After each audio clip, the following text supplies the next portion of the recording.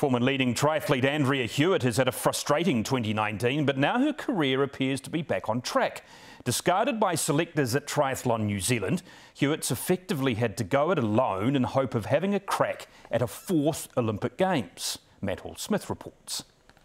Andrea Hewitt's pounded these paths over and over, but her road to triathlon success this year has been the toughest of her career.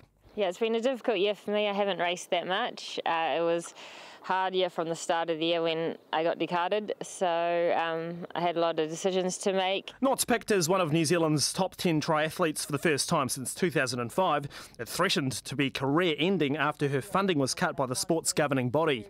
Yeah, from then I had to make some decisions if I wanted to go on it on my own, and yeah, I decided that I did want to continue. Like I never wanted to stop. And after 14 demanding years at the top level, she's only raced in 2 triathlons in 2019. But one of those produced a stunning victory in Santo Domingo 3 weeks ago, which came on the 4th anniversary of the death of her fiancé and coach, Laurent Vidal. That result potentially putting her back in the frame to be recarded by Triathlon New Zealand. It was an amazing place just to go there. I went with Ryan Sissons and yeah, it went really well.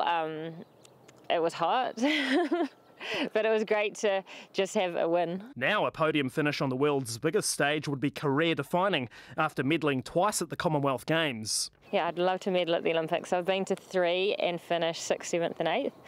So a medal, yeah, that would just top it off. The next step, returning to competition in February, and if the results keep coming, it will be hard to ignore the 37-year-old's Olympic claims. Matt Hall-Smith, One News.